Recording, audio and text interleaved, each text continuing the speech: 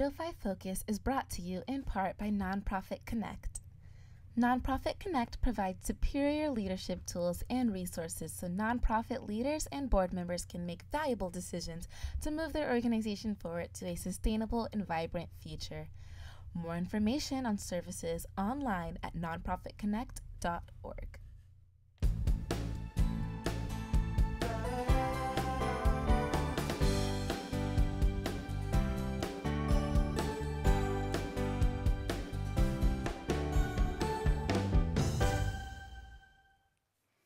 Welcome, everyone, to 805 Focus.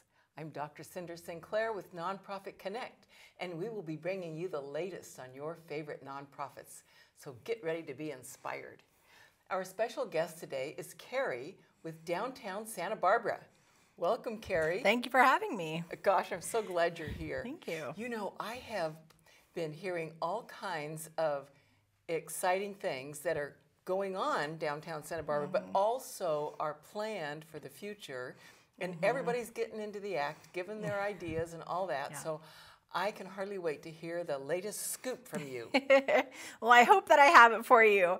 I think sort of what happened was, it sounds like last August, a lot of people came to the city council and said we need to do something about downtown. There's a lot of vacancies, there's a lot of homelessness issues and things like that. And what are you doing to help our downtown area? And the city's really responded in a positive way. So they've hired consultants to do an economic development plan. But in addition to that, they've really sort of been responsive with our organization as well, and how we can come up with ideas to bring new ideas to the table for downtown revitalization. So sort of working a lot of this stuff behind the scenes, but one of the things that we sort of worked on in front of everybody was this experiment weekend that happened just recently. Yeah. That was just, just recent. Yeah. Are you going to do more of those? Absolutely. So, that one was really the brainchild of Nina Johnson, who's an administrator with the city manager. And she came to the downtown organization and said, I have this really great idea. And we were really receptive. So what we did was just sort of add support and background to what they were doing at the city to try to accomplish this. And it was really sort of a plan to see what would work in the downtown area, what activities would work, what street closures would work, but also how to get things done administratively through the city. So it was sort of a test to find out a lot of different things. And I think we found out a lot of things during that process. One of them was is the administrative part that we're still reworking through as an organization with the city to come up with some easier solutions to get things done and how we do street closures and placemaking events. What happened on the street was the underpass on Friday was closed, and they had a big sort of dance party with an interactive light display, and the Arts Fund was the one that put that on with the city. And then they had a wine garden, and it was just a really interesting sort of cool happening, and it might never happen again, but it's so great that it happened the once. Yeah. So they closed the entire underpass down to traffic on State Street, and they just had a big party on Friday night. It was really well attended. I think they had over 300 to 400 people from what I've heard, estimates that were down there in and out throughout the night. And then on Saturday, they closed the 400 and 500 blocks of State Street and had sort of a block party on the street. So we had basketball goals, ping pong tables, a petting zoo, an unofficial petting zoo, which was just dogs, and that was amazing. So we just had a lot of really cool events up and down State Street. And what we found out from merchants is that it brought so many people down, not just to the 400 and 500 blocks, but people in the entire downtown experienced huge days on Friday and Saturday. So it wasn't just in the closure area, but also throughout downtown. So what we learned is that street closures really work. There's a way to do them. And how do we bring this activity out more? So we're sort of working on some other pilot programs with the city to do some more street closures, and also just some interesting other ideas like pop-ups that Nina's worked on with this last experiment weekend, and some other things to get things moving. Outside of what we're doing as an organization, there's already, if you haven't been to downtown recently, please come down, because there's an energy, there's things going on. We have a lot of restaurants opening, we have a retail opening, and we're seeing a real tech boom in downtown right now. Oh, really? We have a lot of tech companies that are coming in and locating. I think sort of the big secret one that everybody knows about is Amazon. Oh, yeah. And they're currently redoing their building and then hope to open by the end of the year. We also have some other ones that are just coming in. location. Honey Science is one of them. Invoca is moving to State Street. So we have this influx of other ones. And I think the last estimate I saw, there were 70 tech businesses in our downtown area. Wow. And what's really great about those is that they're bringing tech workers down to our area, which means we've got, they need to shop someplace, they need to eat someplace, they need to live someplace. So there's just an energy that they're creating too in our downtown area. People want to work and live in our downtown. And I think that's exciting as we're seeing just recently. Wow, you are busy. A lot of stuff going on, yeah. But you know, I think that a lot of people don't realize all the work that downtown Santa Barbara does, all the different projects, like the parade and all these things. Maybe you could tell us a little bit about that. A lot of people I've heard just coming in, I'm just new to my position in December, and what I've heard is a lot of people think that we are a part of the city. And we have a lot of partnerships with the city, but we are a separate nonprofit. So we're a 501c3 or 501c6 organization, and we have members, which are merchants that are in our downtown area.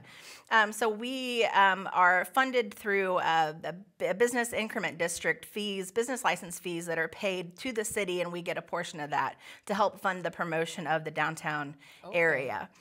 We also have fundraising and sponsorships and events and other things that help boost our income so that we can promote better in the downtown area. So a lot of people don't know that we do the cleaning for the downtown area. So all of the guys that you see up and down State Street are a part of downtown Santa Barbara, and they work to beautify the area. And they've done a really big push lately to do mulch and plantings and things like that. So you're going to see a lot of them around. They also do a lot of power washing and a lot of stuff that other people don't want to deal with or do. They're sort of take charge of that. So that's really great to have. The flag program used to be a program of the city in downtown Santa Barbara, took that over many years ago. So that's one of our programs, and those change weekly. And they're nonprofit organizations that can have a flag up and down State Street. It's a huge amount of exposure for the nonprofits, and it makes the downtown look beautiful. So that's a great project. We also have an event coming up at the end of May called Live Art and Wine, and it's sponsored by the Tobes Group this year. And it's we do the First Thursday events, and this one is really First Thursday on steroids. Okay. So it's a really big event. We have 11 art venues and galleries, and we have a live art component that's going to be happening in each of those galleries. In addition, they're also serving wine or alcohol or beer, and a restaurant is paired with that gallery. So then we have a final party, which this year is going to be at the Arlington Theater, and we have more wine and beer and food at that party, and then DJ Darla B is going to be DJing it, and we have a lot of really neat artistic events that are going to be happening in that front atrium of the Arlington. So it's just going to be a really neat event, and what's nice about that event is it's a fundraiser for our organization, but it's a fundraiser for our public art fund. So the pianos on State Street and some of the really cool, we're going to be working on some more public art events going on in State Street, and that event funds those projects. So there's a lot of really neat things coming up. We also, again, like you mentioned, do the holiday parade, and that happens in December, and it's such a great event. And this year, we have sort of a three-hitter because we have Small Business Saturday, which is the event after Black Friday. So it's to get people downtown to shop at small retailers and eat downtown. At the small restaurants and that sort of thing. Then the next day we're having First Thursday event, and then we're having the holiday parade. So it's going to be back to back to back. So everybody's going to be downtown for an entire week, and it's going to be amazing. So you're gonna be a busy girl. we're going to be busy, but it's going to be really fun. Yeah. Gosh. So a lot of cool things coming up. Yeah. So, and right now, as an organization, we're doing strategic planning. So we're looking at a 5-year plan. Oh, that's good. And what's interesting about that 5-year plan is that coincides with the rebuilding, with the earthquake in downtown and the rebuilding of downtown. So it's kind of an interesting milestone that we're going to be highlighting and working towards a revitalization plan that'll sort of conclude in 2025.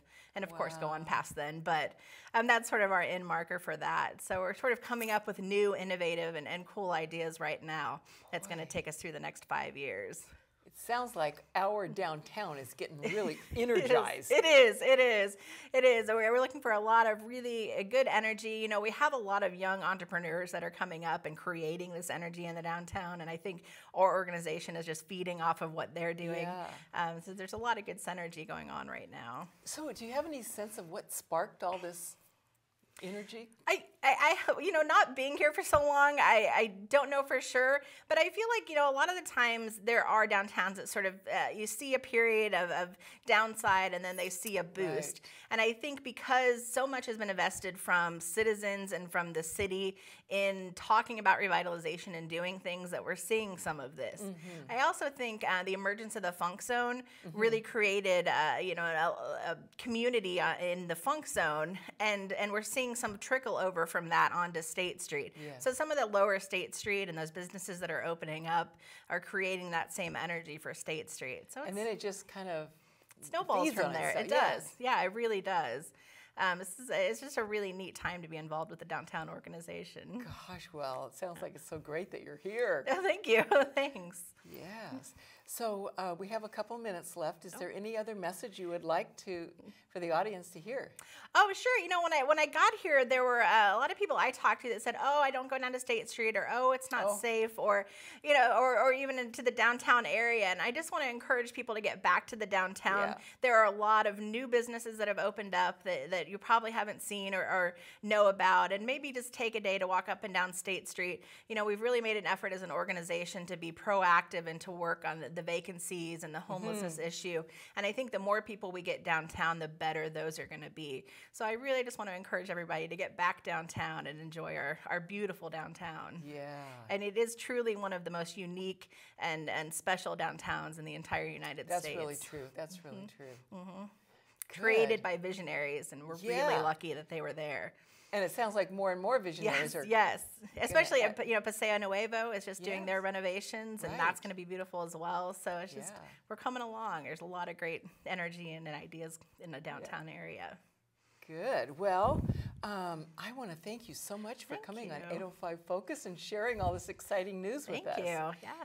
And we're I want to invite you downtown. I'll be there. Great. I'll be there. Yeah, and I'm so glad that you came here to Santa Barbara to take this job, you. because I can tell that you're part of that energy that's Oh, coming thank along. you. Yeah. I feed off of our young entrepreneurs and our Yeah. merchants. Good.